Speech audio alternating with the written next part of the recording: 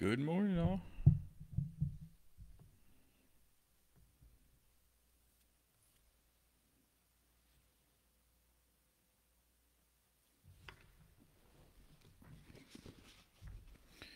Marianne, how's the beach treating you?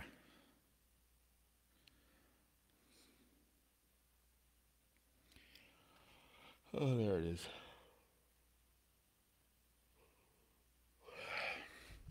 Oh, well, thank you, Marge.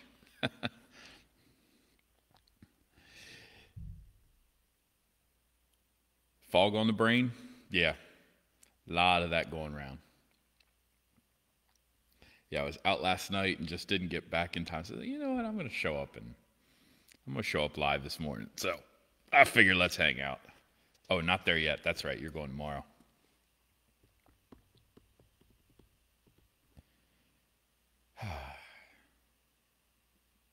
So today's a mess.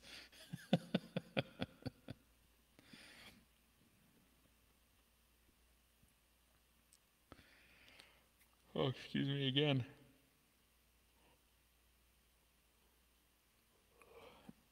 Oh, there we go.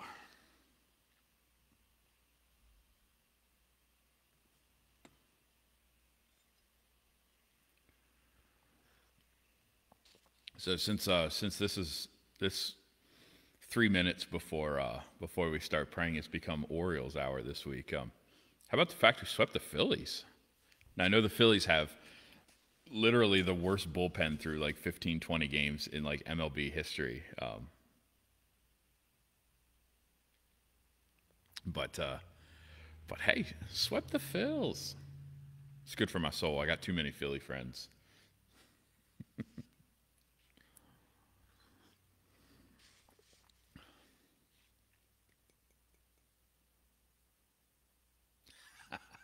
Vicky, I knew you'd agree.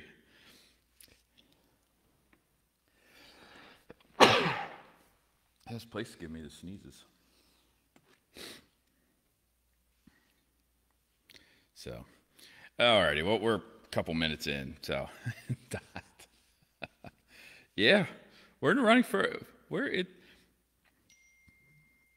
Look, I don't actually have to make the playoffs in order to be happy with being part of a playoff race, and so just playing meaningful games in August and September will be fun. So we'll have to do since we can't be together, we'll have to do like an O's watch party. Pick out a good game. They said for me, wait till John Means is pitching, pick out a good game, and we'll watch it all together virtually. So I think I know what day it is. I think it's August the 14th. It is Friday morning, and we are live. So friends, thank you. Thank you for your kind welcome to being live on Friday, and thank you all that are here this morning being live. And for those of you who are joining later, thank you also for carrying on this work throughout the day. We are at commonprayer.net, and the day begins in the book on page 399 with a description of today's feast day of Maximilian Kolbe. And if you don't know anything about him, and he will be part of the reflection for today, I highly encourage you to read this paragraph. Long story short, he was a Polish priest who for a while had established a monastery in Japan, came back to Poland, and was instrumental in hiding Jews during the Holocaust. He was eventually arrested by the Gestapo. He was imprisoned at Auschwitz, and there is a story that there was a man. The Nazis were about to execute 10 people, and one of them, started crying out, I'm never going to see my wife and kids again, all that kind of stuff. And Kolbe asked to take his place, and so he did. And that's where he ended up. That's where he ended up dying. The interesting thing about his monastery in Japan is that it was founded on the outskirts of Nagasaki, and somehow, remarkably, survived the dropping of the atomic bomb on Nagasaki. And so, just an incredible, incredible story. And I think one of the things sometimes we forget is that the church is not done making saints. It's one of the things that I feel we don't say enough. The church has not finished making saints. You and I are classified as saints from the Word of God, but the church is not done creating these remarkable stories. And sometimes I think we believe all of them are ancient and way back in the day. And here we have this 20th century saint who did remarkable things and set an incredible witness for what it means to be a follower of Jesus Christ. And so to come into contact with these much more modern saints and to hear their stories, there is an ancient feel to them, but at the same time, they inspire us in our modern day to do the work of God in our own place in our own time. Thank God that we are not called to do that work in the midst of Auschwitz, but we are called to do that work in the midst of the times that we find ourselves in. And so that's a little bit of background on today. And if you're looking for some reading, I invite you to go down the Google wormhole today and research Maximilian Kolbe. And so, friends, with that little introduction in mind, let us prepare our hearts for prayer.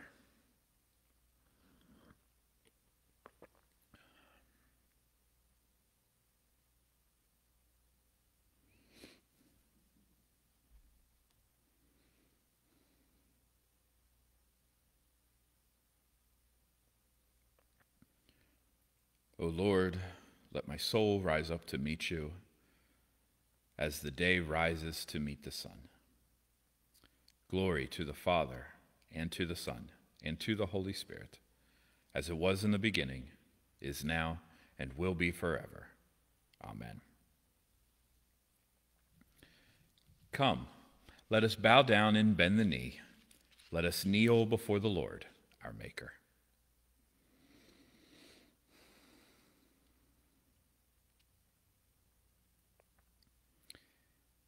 And together our collect for the week of August 9th. Day by day, dear Lord, of these three things I pray: to see thee more clearly, love thee more dearly, follow thee more nearly, day by day. Amen.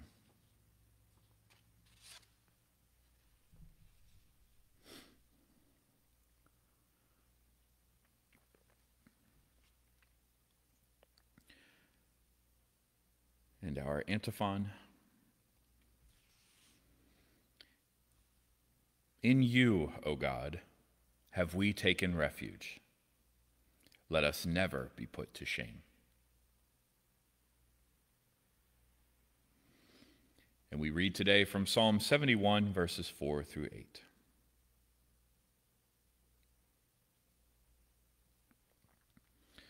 Deliver me, my God, from the hand of the wicked, from the clutches of the evildoer and the oppressor.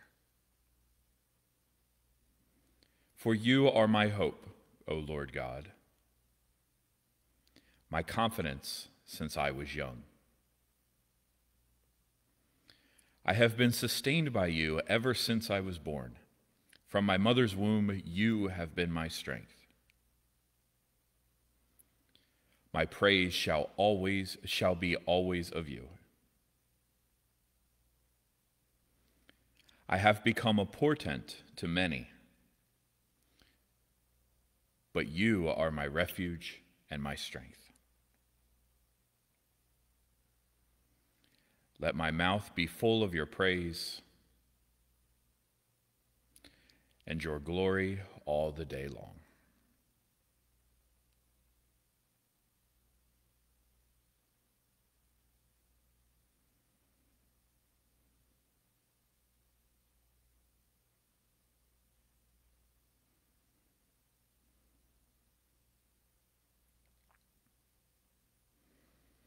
In you, O God, have we taken refuge. Let us never be put to shame.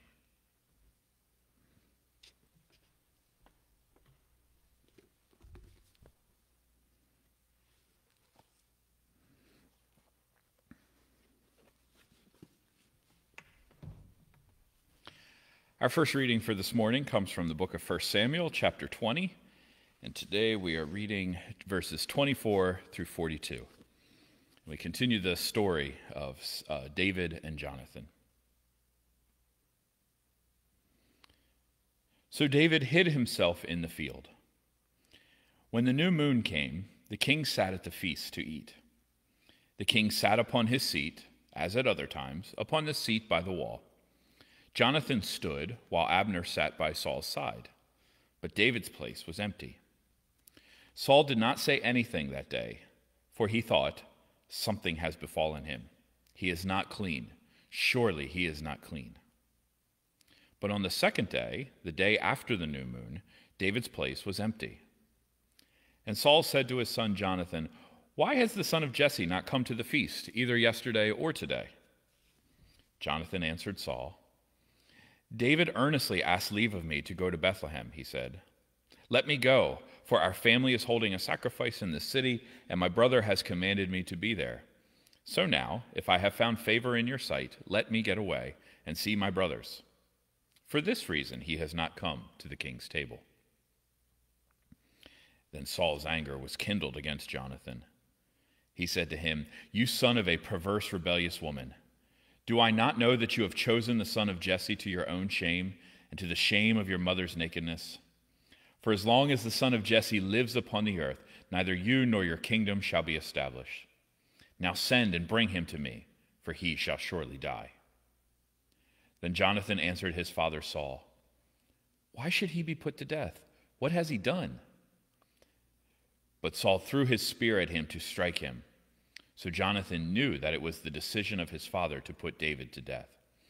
Jonathan rose from the table in fierce anger and ate no food on the second day of the month, for he was grieved for David and because his father had disgraced him. In the morning, Jonathan went out into the field to the appointment with David, and with him was a little boy. He said to the boy, "Run and find the arrows that I shoot." As the boy ran, he shot an arrow beyond him. When the boy came to the place where Jonathan's arrow had fallen, Jonathan called after the boy and said, "Is the arrow not beyond you?" Jonathan called after the boy, "Hurry, be quick, do not linger." So Jonathan's boy gathered up the arrows and came to his master. But the boy knew nothing. Only Jonathan and David knew the arrangement. Jonathan gave his weapons to the boy and said to him, "Go and carry them to the city." As soon as the boy had gone, David rose from beside the stone heap and prostrated himself with his face to the ground. He bowed 3 times, and they kissed each other and wept with each other. David wept the more. Then Jonathan said to David, "Go in peace, since both of us have sworn in the name of the Lord, saying, 'The Lord shall be between me and you, and between my descendants and your descendants forever.'" He got up and left, and Jonathan went into the city. This is the word of the Lord.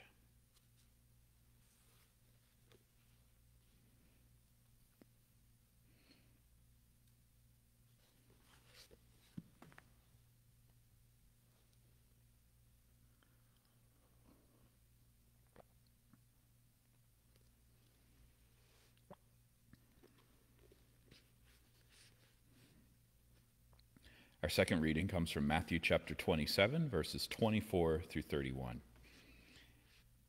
And we continue in our reading of the Holy Week and crucifixion passages.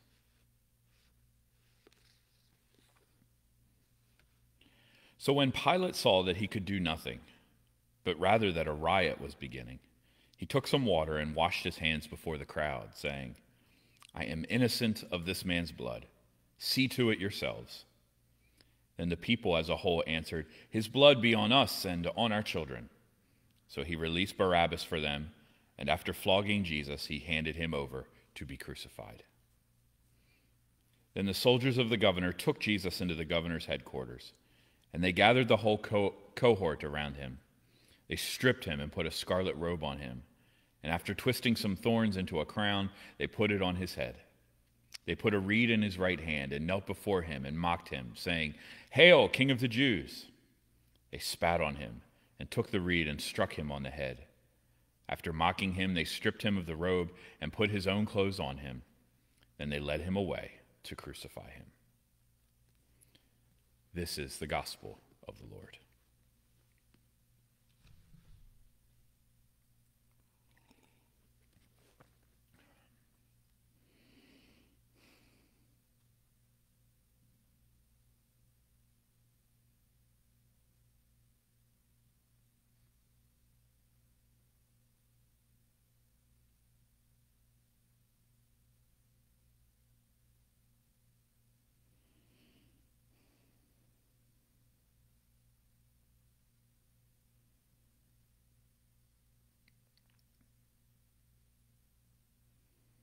In you, O God, have we taken refuge.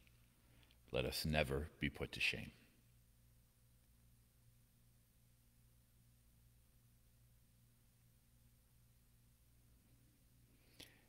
And on his feast day, we read the words of Maximilian Kolbe, who had this to say.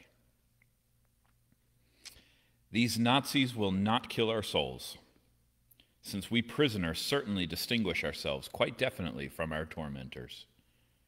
They will not be able to deprive us of the dignity of our Catholic belief. We will not give up, and when we die, then we die pure and peaceful, resigned to God in our hearts. I invite you to hear the defiance that is inherent in these words one more time. These Nazis will not kill our souls, since we prisoners certainly distinguish ourselves quite definitely from our tormentors. They will not be able to deprive us of the dignity of our Catholic belief. We will not give up, and when we die, then we die pure and peaceful, resigned to God in our hearts.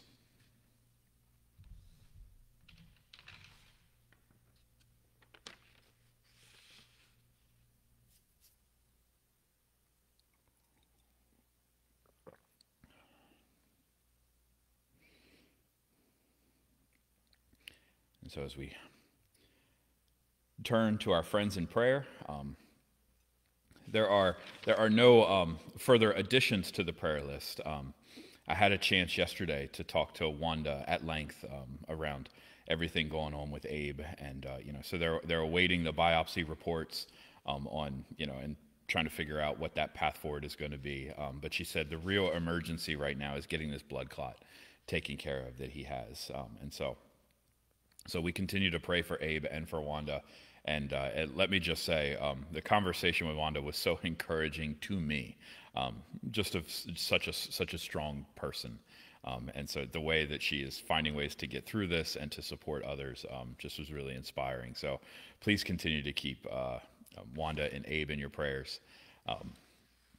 And so I had that update. And then if you'll permit me, very, very quickly, I usually don't add my own prayer requests, but just over the next couple of days might invite you to pray. So Jenny and I are getting ready to settle on our house over in Lineborough on Monday. And so over the weekend, got a couple things left to do over there. But it really is the final part of our full transition over here. And so just prayers for no delays, no hiccups, no nothing, that we can just wash our hands, so to speak. An unfortunate reference given what we read today, but just wash our hands of that and just be able to be fully and completely present over here. So we're excited about finally finishing up the move and being here permanently. And so if you could just remember that. I won't mention it this morning, but if you can remember that, I'd be grateful. So thank you. So friends, let us pray.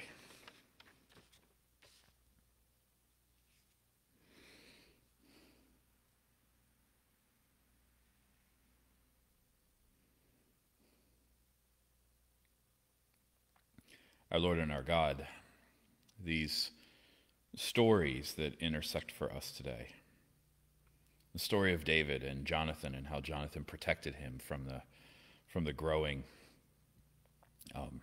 almost insanity of Saul and his obsession to kill him. We have the story of Jesus and the obsession of political and religious leaders who were successful in killing him. And Lord, we have this story of Saint Maximilian, who also was killed because of what he believed and who he was and how he elected to conduct his life, Lord. Lord, in these stories and the way they all collide, we are reminded that there is no guarantee of an easy path in the way of Christ. There is no guarantee that the sin and destruction of the world will not one day find its way to our doorstep. Maybe not in the ways of death, but Lord, that we are not promised an easy, simple road. And so, God, as we read these stories, we pray that we would not take despair from them, but rather, Lord, that we would be incredibly strengthened to know That, Lord, when trials, temptations, tribulations, Lord, the things that weigh down our souls, when they happen upon us, Lord, we are not defeated. We are not abandoned. But, Lord, rather in those moments we find the most powerful witness of your church emerging. Lord, the friendship of David and Jonathan, and David becoming, as he endured this, becoming the greatest king that Israel ever had. Lord, as Jesus dies at the hands of those who wanted to maintain status quo, Lord, he resurrected. And Lord, this entire thing that we call the church is a result from that.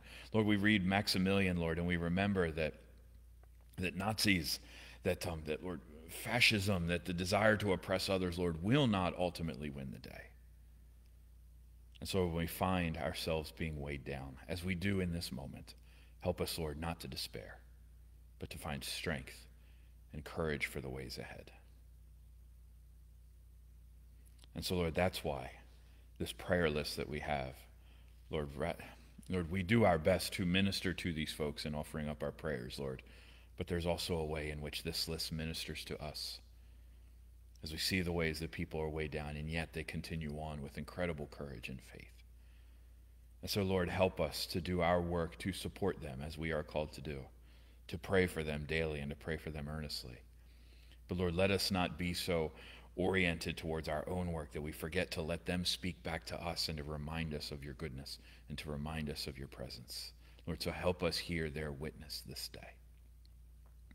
Help us to hear the words and the good news of Caroline Will and Dave Cunningham, Tom Cross, Brian Cunningham, Scott Davis, Dawn Penny, Ann Wilson and Judy Most, Chelsea Sire, Perry Lyons, Jared Brown and Dave Morschbacher, Riley Black, Jeremy Dutterer, Casey Finn, Morgan, Alan Showalter, Marge Garrett, Sandy Soot, Doris Bortner, for Maddie, for an unspoken request, Shirley Johnson, Joe Zentgraf, Bill Posey, Amber Ash and Savannah Price, Karen Anderson, for Garrett, for Drew Short, Cart Denner, Lionel Snowden, Doug and Diane Hoffman, Ronald Sheridan, the family of Trish Bradshaw, for Hayden Studi, for Jason and his family, the Brett's family, for Susan, an unspoken request battling anxiety and depression, for Carolyn Yost, Baby Lacey, Norma Boone, Rick and Missy Clark, for Abe Weller and Wanda, for Jaden Foley, for a special intention, for Amy Winstein, for the family of Taylor Barnes, and for Steve Moorhead. Lord, hear us as we pray for them, but Lord, also look upon them and be pleased with the steps that they continue to make, Lord, and remind them of your presence and your goodness.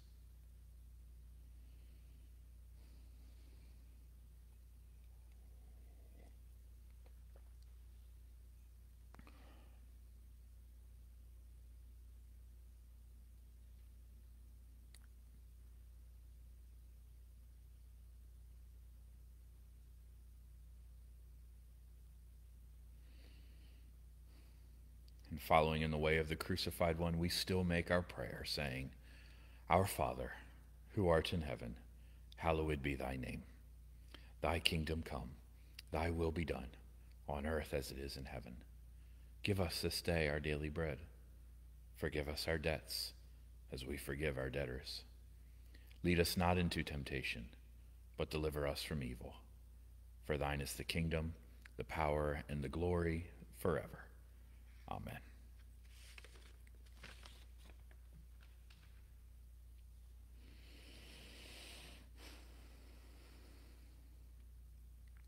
Lord, we know that you often answer our prayers in mysterious and stunning ways. Make us sensitive to your Spirit, that we might recognize your gentle nudge. And help us cultivate lives that are always ready to respond to your call. Form us into people who are truly ready to become the change we want to see. Amen. And now may the peace of the Lord Christ go with you wherever he may send you. May he guide you through the wilderness, protect you through the storm, May he bring you home rejoicing at the wonders he has shown you. May he bring you home rejoicing once again into our doors. Amen. Oh, excuse me. Amen indeed, my friends. So it is a joy to be with you on a Friday morning. So thank you for letting me join in with you all, and for making a place for me as always. And so be sure my prayers for today. I pray you have a great Friday, and looking forward to a great weekend as well. And not sure exactly what tomorrow morning's going to look like, but nevertheless, we will gather in some way, shape, or form again tomorrow. And so in the meantime, peace and good, my friends.